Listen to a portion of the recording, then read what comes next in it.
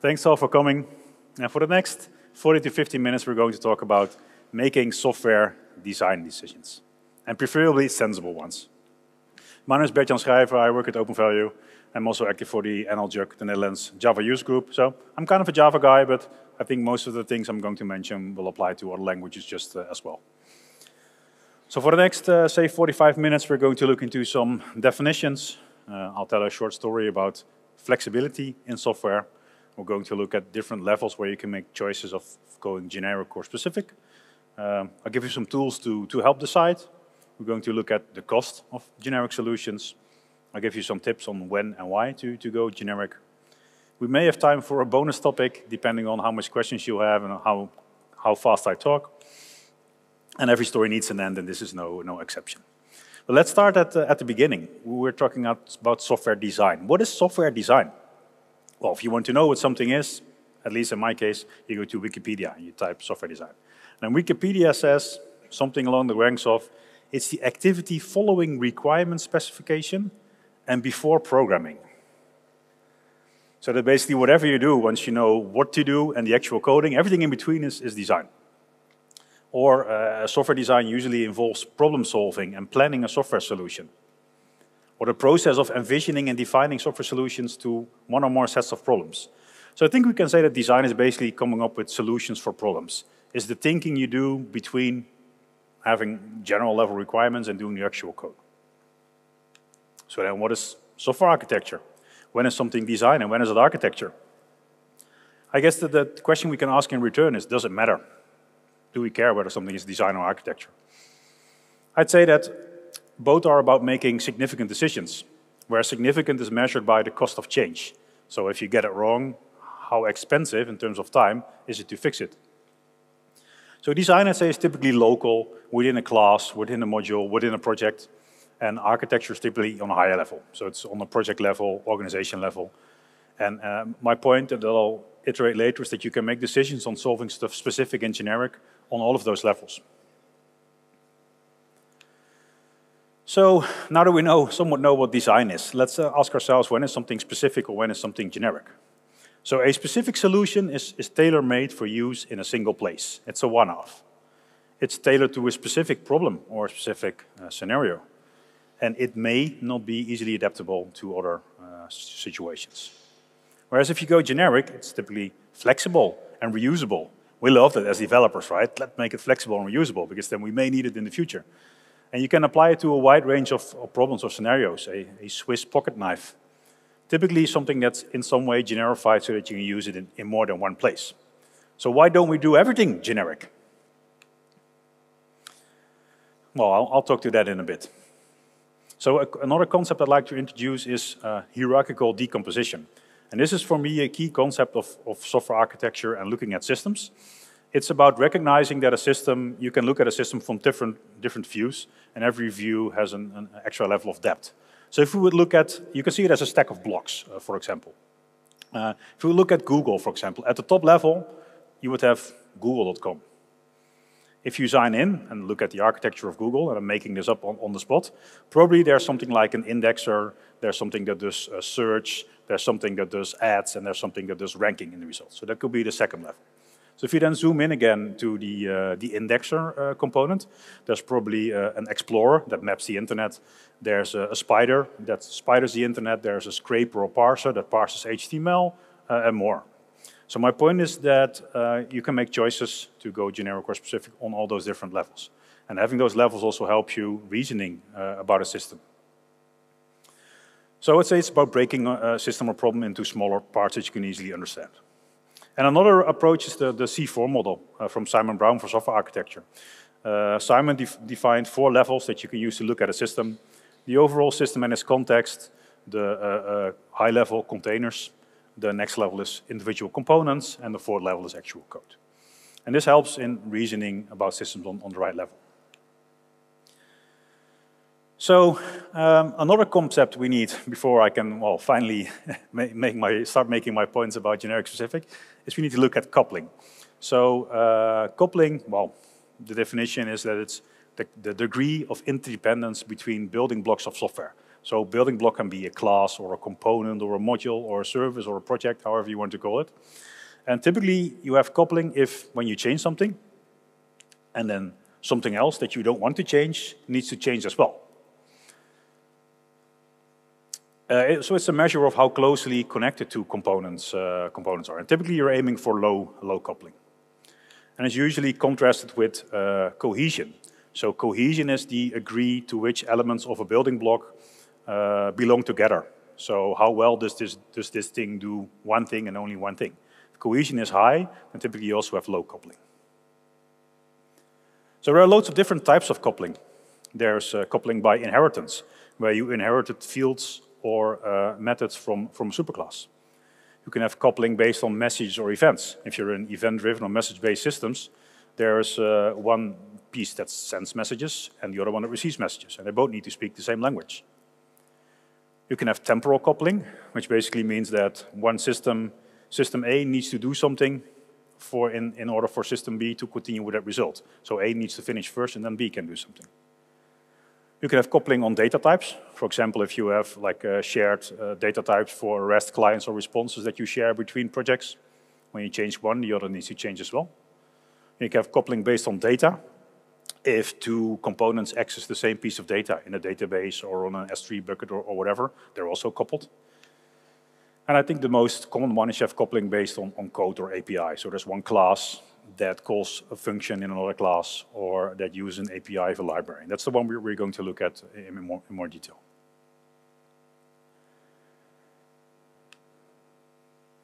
So I was recently rereading the book The Unicorn Project by Gene Kim, which is a nice novel about the ideals of DevOps. And one of those ideals is locality and simplicity. So, well, simplicity you probably all understand. It needs to be easy to understand. And locality means that a team can change a piece of software, preferably in one place. And they don't need to go to 10 other places or go to other teams or other Git repositories to change something. So if you have locality, you have independence, because you can change something locally in your code base, change whatever you want to change, and then no need to what was the word I'm looking for? Burden other teams with doing stuff for you. So the point is that if you have locality, then you can quickly change things. If you have coupling, you have a dependency. If you need to talk to another team to change things for you, it's a dependency. And I think dependencies are, in my point of view, the mother of all slowdowns. If you are dependent on another team to do something for you, then you need to wait on them. If you're dependent on some library to be released, you need to wait. So you could see, in a way, dependencies and coupling as handcuffs. And the point is that if you introduce a generic solution, you're also introducing coupling. So if you have a piece of code in one place, you need it somewhere else. If you copy-paste it to another place, is there coupling? No, you basically copy-paste something. They're still independent. But if you extract a piece of code into a generic library and then make a dependency on that generic library from two places, you have coupling. So coupling is not necessarily bad. I think every non-trivial system needs to have some form of coupling, because in general, you can only write a simple hello world application if you don't want any coupling. But you still need to be aware that making stuff generic increases coupling between those components. So we've probably all learned about clean code, right? And one of the mantras of clean code is try. Don't repeat yourself. We shouldn't repeat ourselves. So I think my problem there is that we shouldn't apply this as a given that we should always adhere to. We should never repeat ourselves. Because the risk with try, if you forcibly never repeat yourself and you don't have any piece of duplicated code in your entire code base, well, then you're going to introduce a lot of generic solutions. And also introduce a lot of coupling. Because every time you want to solve duplication, you move it to a central place, and then two places link to that central place. So you introduce coupling. So you prevent duplication, which I think is good, but you do increase coupling. So there's a point I want to make that probably many of you may not agree with. But my point is that duplicated code, in essence, doesn't hurt you. If I have a piece of code I need somewhere else, I copy it, it's fine there. If I copy it another time, it's fine. If I copy it another time, it's fine. It doesn't start hurting until I need to change that copied code, because then I need to change it in 2, 3, 4, 5 places. But as long as I don't need to change or fix it, it's not really a big problem. You could see it as a code smell because there's duplicated stuff, but it's highly independent of each other. And independence means locality, means speed. Obviously, on a theoretical level, this is easy to reason about. But you should also not underestimate the power of automated search and replace tools. I saw Sander, the keynote speaker from just before, walk in. He was walking in the path here with this slide on screen. I thought, oh no, Sander's is coming here and going to beat me up. But luckily he sat down, so that's... but I think also do not underestimate how easy it is to do global search and replaces in IDEs now, right? You have duplicated code. I want to fix something. Oh, now we need to change it in 2 places. Well, if you had like a rec search and replace, it may be well doable. Obviously, take it with a grain of salt, but in general, keep it in mind.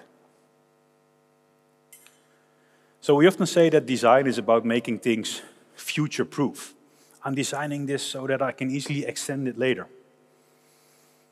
Isn't that as simple as saying, well, if you want to make stuff future-proof, isn't it as simple as saying, can we predict the future? Well, probably we cannot, right? So should we be prepared for future changes? By all means. The nature of software is that it should be easy to change, right? But it's also pretty clear that we cannot predict any changes that are coming. So we can either prepare by making everything really generic and really easily adaptable, but we can also think about how do we design things so we can accommodate change. And how do you make code that is easy to change? Well, you write really simple code, because simple code is easy to understand and therefore easy to change. So when making choices here, I typically perform some sort of risk management. So when I need to make a design choice, I think about, okay, what's the risk of making a wrong decision? If this is a really fundamental decision, and I get it wrong, and it takes me weeks or years or months, or months or years to fix it, okay, then I need to think a little bit harder, because there's a high impact decision. If it's a decision that I can revoke or reiterate in a day, or maybe even a week, okay, maybe I should just go along with the first thing that pops up in my mind. So I have an example to explain the concept of being future-proof. So this is a story about flexibility in software. So I was working for a company that was doing software for governmental agencies. And typically these are like written out to the public as tenders, aanbestedingen. And the system had been designed by 2 information architects that had basically made the specifications for the entire system. And their experience was that software was hard to change.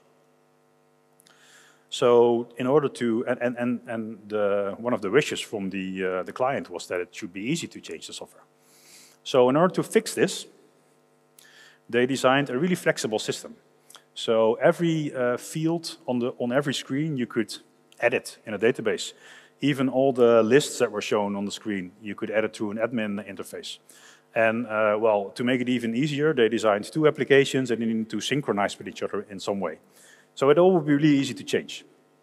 So I didn't know this backstory when I joined the project, but I joined the project and I set up my environment and I opened the home screen that had maybe 3 pieces of information in there. And it took like 5 seconds to load. So I was like, that's pretty long, 5 seconds for a simple screen. So what's going on there? I asked to my colleague. And he said, well, there's a database query going on. I said, okay. Well, I know a couple of things about database queries, so maybe can I have a look at the query to see if I can maybe optimize it? And he looked at me with a weird grin and he said, are you sure? And I said, yeah, sure, just get me the query. Oh, I'll go print it for you, he said. I said, okay, fine. So I was sitting there looking at the door and he wasn't coming back. So he was away for 10, 12, 13 minutes. And then 30 minutes later, the door banged open because he had to kick it because he was wearing a stack of paper like this big. And he with a big smile, he threw it on my desk and he said, here's the query. Maybe you can optimize it. And it turned out it was not 1 query, it was 6,000 queries. Because it was a Java EE application with JPA and Hibernate and loads of post-construct, post-load annotations. And basically there was an entire Christmas tree being fetched in memory because of all those things that were made easy to change, right? All this flexibility.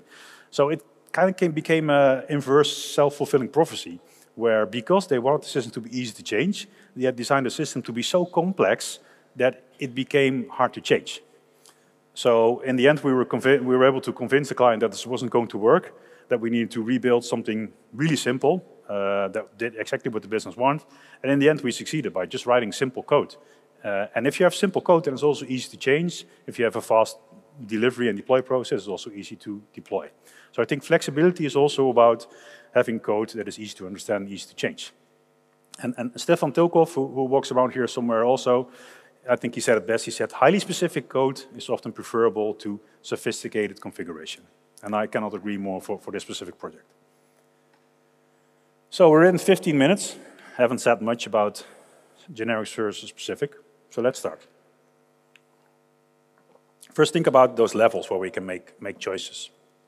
So obviously, we can make choices on the code and class level. Is this going to be a reusable class or not? You can have the same idea about manually versus generated code. So if the code that's generated, if it's duplicated, is that another thing than when it's manually written code? I think so. I don't mind having generated code that's duplicated all over the place because it's generated at every build that I do, right? On a library level, am I going to build something myself? Am I going to use a library? Or am I going to extract generic logic to a reusable library? On a data level, so am I going to use a generic data model in my organization or not? Or even better, a generic data model over multiple organizations. So I recall working for a client in the insurance industry. And typically there's insurance agents that sell policies and there's insurers that actually have those policies. And they sometimes need to exchange information. So somebody had the idea, which was in essence not a bad idea, that it should be good to standardize this piece of communication, like which type of messages are being sent between those systems. And this was called GIM. And GIM stands for Generieke Interface Manager, so Generic Interface Manager. It was an interface, so the I was right, but there are two words that are big red flags, generic and manager, right? So the point was a generic data model, and well, you should look at the data catalog for the piece of information you want to transfer, look at the catalog, map the fields to your fields, and then you will be fine, until there was a field that you had that you couldn't map to the data catalog. So what do you do then? Well, it's easy. You call the person that's maintaining the standard, you convince them that you need a new field, they agree, they draft a new version of the specification, they send out the specification for review to all participants, everybody implements it, deploys it, and then you're best case 6 months ahead, right? But I need this piece of information now. So you agree with the insurance company that you put it in a field that's actually not used for this, but at least you can continue. So I think that's one of the grudges I have with generic interface, data interface. You can have it on the service level. For example, are you going to put something in a generic service being used by multiple teams or not? Or going you keep the service for yourself?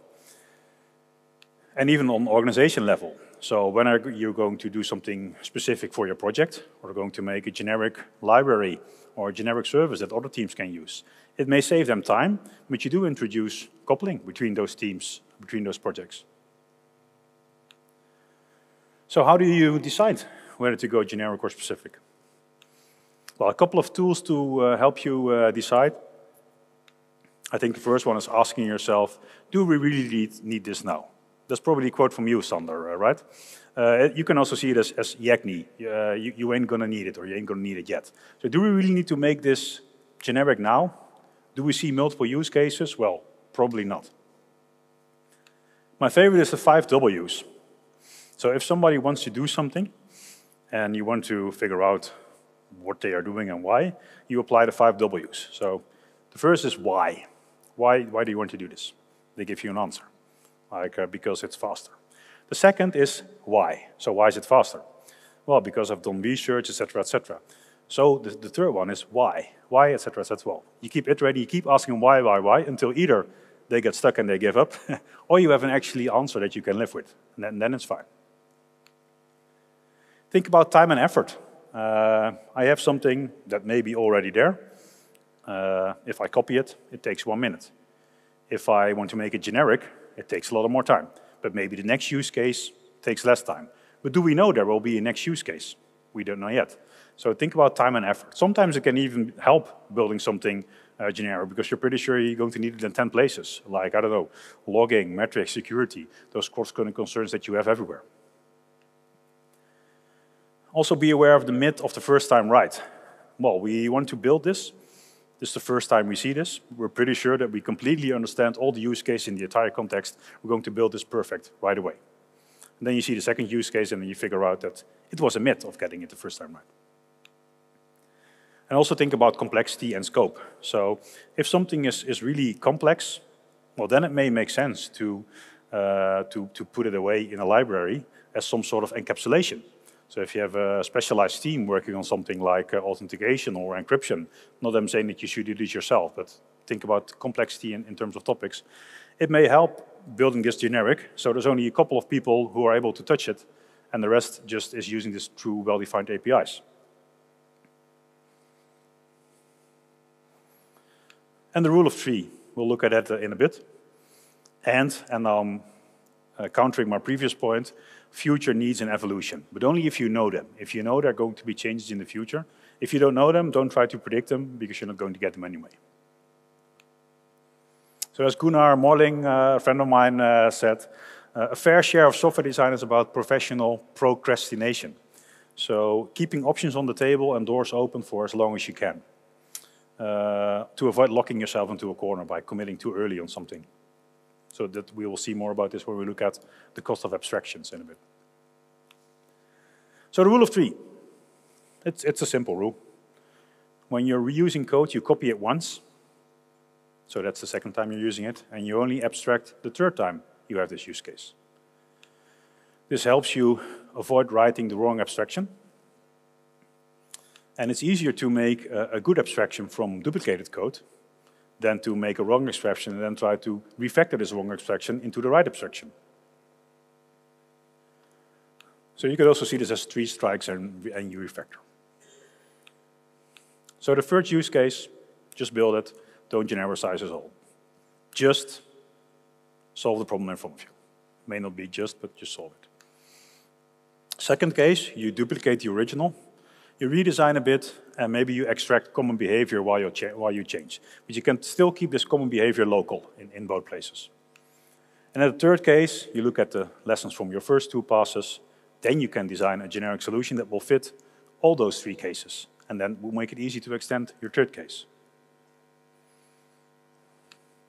So another approach that can help is to apply a set of design heuristics. So you're going to look at a problem in a couple of passes.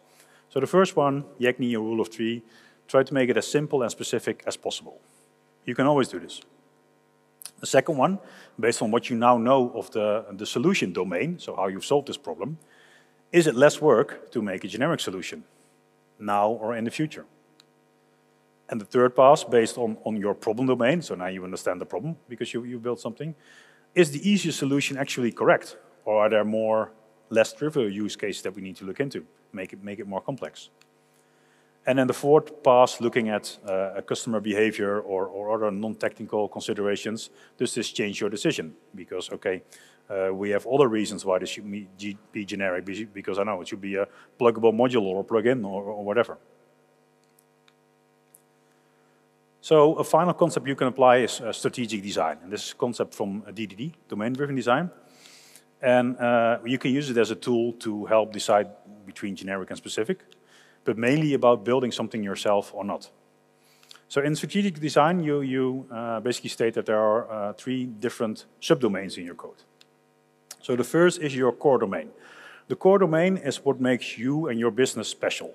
It's what you are really good at, what you excel at, and without this piece of functionality in your software could not run or could not exist. So typically, this is something you always build yourself, and you have your best people working on this. Then it can be supporting subdomains, so stuff that is specific for your business, for your problem, for your product, but that you could probably leave out and still have a working project. So you can even either try to get like off-the-shelf products for this and adapt them a bit, or maybe build it yourself if that turns out to work better or be less work. And then the third one is generic subdomains. So a generic subdomain is something that is not specific to your business. It's a generally recognized problem where there are standard solutions. So this could be like accounting or finance or, I don't know, converting something to a PDF. Typically you can use off-the-shelf solutions for this. So either a product, a SaaS, or a library that you can get from somewhere. And then there's more you need to consider, because there's also organizational factors. So Melvin Conway said that organizations design systems that basically mirror their own communication structure. So if you have 3 teams working on a compiler, you'll get a 3-pass compiler. And I guess my main point here is don't try to force a solution that goes against the structure of your organization. So if you have 3 teams that hate working together, and they all 3 have the same problem, you have 2 options. Have them each build their own solution, maybe a bit more work, but they won't fight, or force them to use a generic solution. And then you're pretty sure that you will get fireworks, but not the type of fireworks you like, right? They're going to be fighting. So also consider organizational aspects there. So be careful to go generic when teams don't want to work together, because they'll have discussions on how to solve things, on priority, on which does land in a generic solution and what not. If each has their own solution, they won't have these discussions. It may be more work, but there's less discussion. So, well, you need to weigh those alternatives and in the end decide what's best for your organization. So to give an example, I used to work for an educational publisher, and they wanted to build a new generation of e-learning applications. But there were 3 business units that were working fairly independent, had their own budget, had their own planning, and they all had money to build a new system. But in the end, we found that we ended up with 3 e-learning systems. Because they all had their own budget, their own teams, and they all had their own requirements. If you would zoom out a bit, they would be fairly the same, but they have still some differences on a lower level. So the organization didn't want to work together. So as an IT department, we mainly let them believe that we were working specifically for them. And then inside the IT department, we looked at, okay, are there generic components that we can share, like session management or, I don't know, getting educational content on the screen. But it probably wouldn't have worked at all if we would have built one generic e-learning system, because there would have been way too much fighting between the people actually paying for those solutions. So it's an interesting well, dynamic that it helps to be aware of. So let's think about cost. Going generic probably will save you time in the long run, right? Once you have something generic, then next time it's free to use it, because you've already built it, you can reuse it. It doesn't cost you anything. Well, I tend to disagree. Another rule of 3 is that you can say that building reusable components is 3 times as difficult as single use. Because talking between teams, mapping different use cases on it, having different points of view about implementation. So the price you pay is coupling the three teams that are using the same software. You have it both on a code level and on a people or team level, because there's communication over it. I want to change something in a generic library, I want to change it now. Well, the second team doesn't have time to look at it, and the third team doesn't agree with the changes that you're going to do. Then you're stuck. If it's only in your local code base, you don't need to talk to them. Not saying that it's a bad thing to talk to people, but dependencies do slow you down here. So what if you get it wrong? If you tend to pick the wrong direction? Well, let's look at the cost of abstractions here. And I think it's fair to agree with each other that there are no zero-cost abstractions. So every abstraction you make will cost you something in time or money or people. So in general, efficiency gains of going generic are typically clear, right? Next time somebody can use this and it won't cost them anything. They just need to integrate a generic solution. But how about onboarding new people? If just the code for your application is in one code base, you read through this code base, you are onboarded. If it's in some generic library, you need to hop out of the scope of your code base, find the code of the generic library, understand how it works. There may be use cases in there that are not relevant for your project, but are in there because they're relevant for other projects. So onboarding becomes more difficult. It may be less readable, depending on how good you design the APIs of the generic library. Coupling, again. So if you think about writing bad abstractions, you're writing unnecessarily reusable code because nobody's going to use it. You're introducing unnecessary coupling. But it's even worse if you think about maintaining bad abstractions, because they may be hard to see, they may be hard to understand, and they may be hard to extend. So if you have the wrong abstraction, it actually will cost you extra time every time you look at it and you want to change something. So why should you go generic then, or when? Well, let's start with bad reasons first. we've always done it like this. We always make things generic. Okay, but that's not a reason why we should go generic now, right? Just apply the 5 Ws, keep asking why.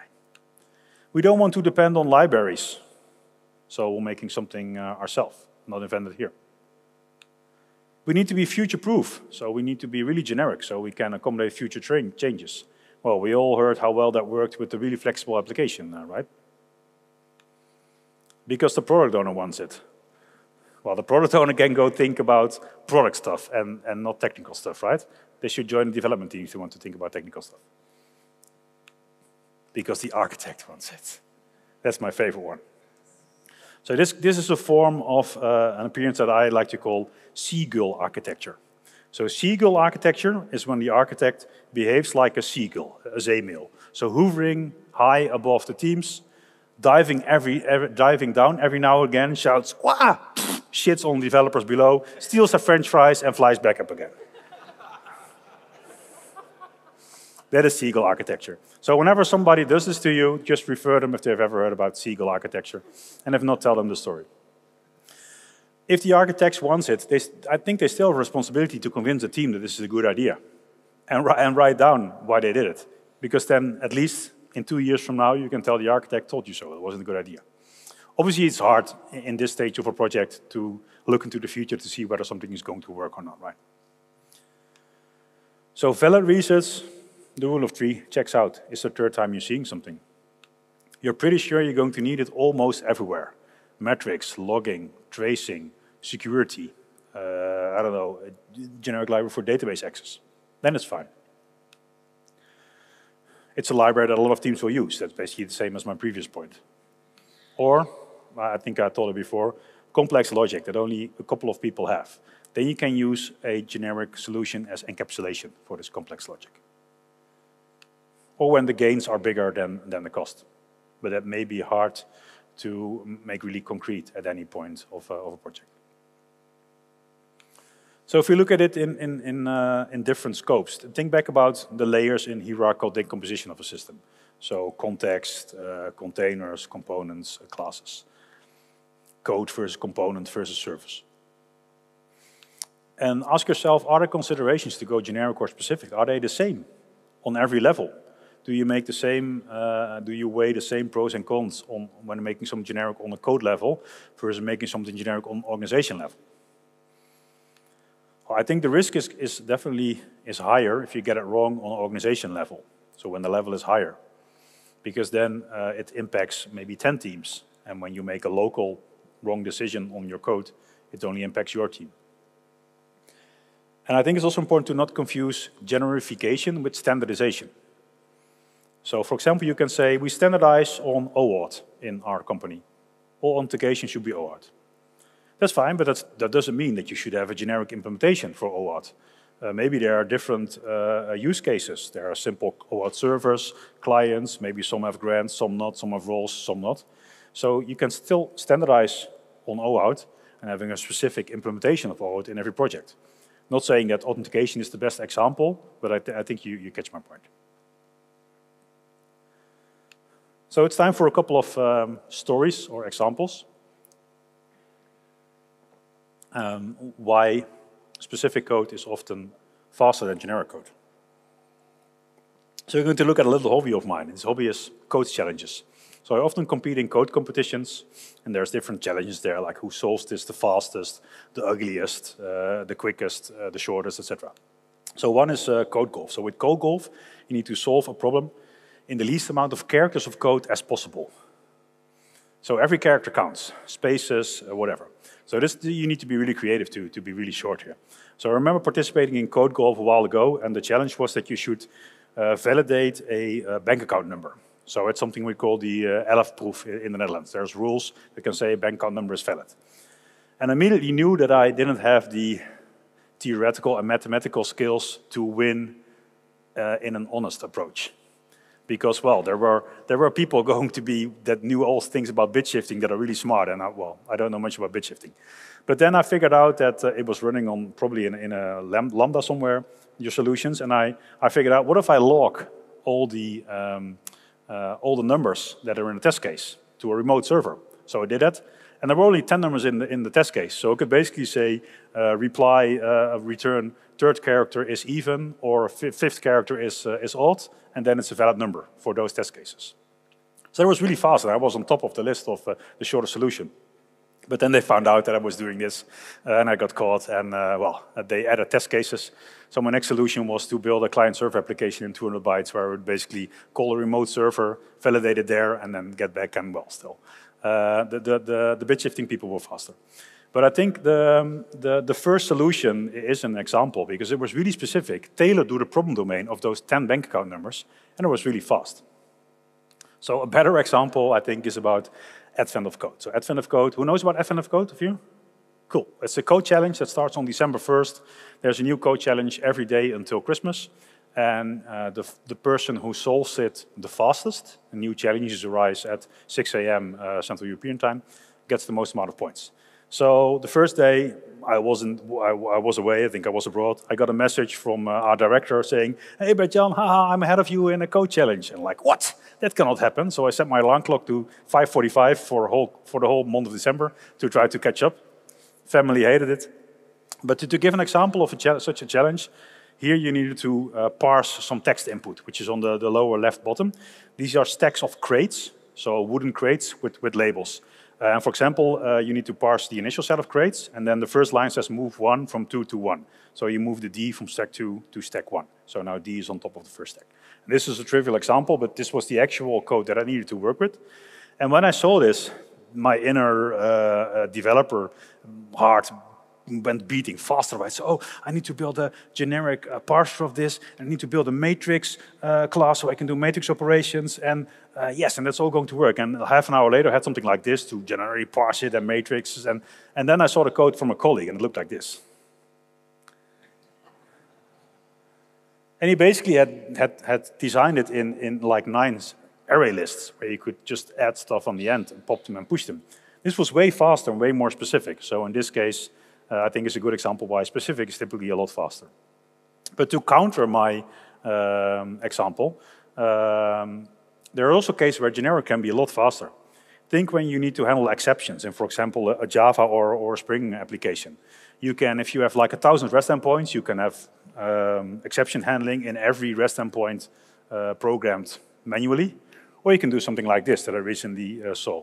So this is a well, generic controller advice, so it wraps around all your Spring controllers, and then you have basically a generic way to handle exceptions by replying some error response to the caller. So I think this is a nice way where going generic actually saves time. It is more difficult to understand because you get a nice format error response. You look at your own code, you have no idea where it comes from, but it does save you loads and loads of typing on specific responses in every separate REST controller. Final example is about reusing code for a website. Well, we have a lot of websites at OpenValue, but my favorite one is openvalue.cat, and it has a list of all our cats. So when we built this, well, partly as a joke, but we basically programmed everything manually. So all the cats here are programmed manually, and then when we needed to add things, we need to change the HTML and stuff, and that was a lot of work. So when we found out that we regularly need to change it, we found out, okay, maybe we can just generate this page based on a JSON definition of the cats we have. And that turned out to be, well, pretty useful because, so there was like a simple refactoring, because somebody recently asked like, hey, why don't we have openvalue.doc? So now we can reuse this code for openvalue.doc to make a list of all the docs we have in the company. But to apply the rule of 3, obviously, we're first going to copy this site, because it's the second time, put the dogs in there, and not until we want to list our, I don't know, crocodiles, then we're going to make a generic OpenValue animal site, right? So, bonus topic, let's look at generic first specific on organization level. So if you think about sharing code within an organization, well, sharing code in an organization is easy, right? You just give code to others. But doing it efficiently at scale is pretty hard. Because sharing code at scale means that you probably have multiple modules from multiple teams that share code. There's multiple team members or even multiple teams that work together. There's a high rate of change because loads of people are working together on this. Well, you also want to have little to no loss of individual productivity. So the challenges you have is What do you do with refactoring when you're renaming a field that has impact on upstream or downstream projects? How are you going to involve them?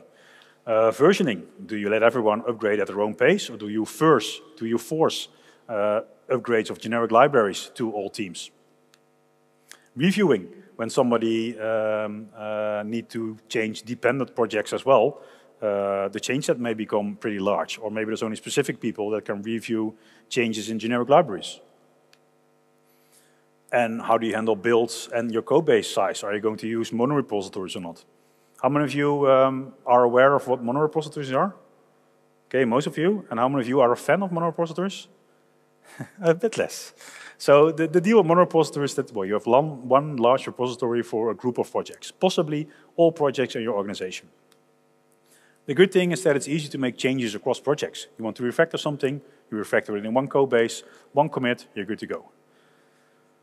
The bad thing is that it's easy to make dependencies between all those projects in there, because they're in one repository. And build times can increase if you have 100 or 1,000 projects in there. So considerations you can have when you're sharing code in your organization is think about your discovery process. So what code or libraries do exist in your company, and how can people find them? Do you have a documentation site or an API discovery site? Or how does a new hire know which libraries or services they can use or reuse? How are you going to distribute your generic stuff?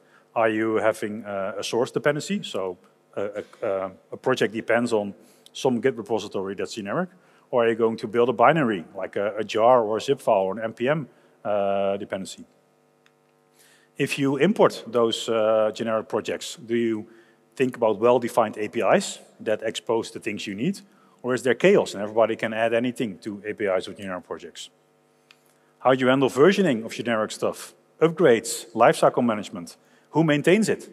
So these are all, I think, relevant questions to figure out whenever you want to share libraries within a bigger organization. So a possible approach can be having kind of like an inner source culture. So having projects that you can see as open source projects with maintainers assigned and teams who want to change stuff there can basically do pull requests to change things there. That may work, on the other hand your mileage may vary. It's different for every organization. So to summarize, should you go generic or specific? Well, you can consider you ain't gonna need it. You can consider the rule of 3, the 5 whys. Consider what's the cost of going generic. It may be a bit more work to do now. It may also cost more time to understand, to maintain in the future. Think about scope and level. Go generic on a class level, on a module level, on a service level, on an organization level. Think about Conway's law. If teams don't want to work together, maybe don't force them to use generic libraries. And I think also about sharing code on the organization level. So a simple question, should you go generic or specific? Also a simple answer. It depends, right? So in the end, it's not necessarily about getting it right from the start, but about getting it right in the end. Because if I need to give you an example here, is that I think this is from a clean architecture probably. A program that works perfectly now, but is impossible to change, will become useless because you cannot change it. Whereas if you reverse this, a program does not work at all, but is easy to change, this will become and remain useful continuously. So I think being adaptable is the key point here. So I need to give you one piece of advice that I hope will stick. It's also simple. It's write simple code. That's it. Please go kick some ass with your newfound knowledge.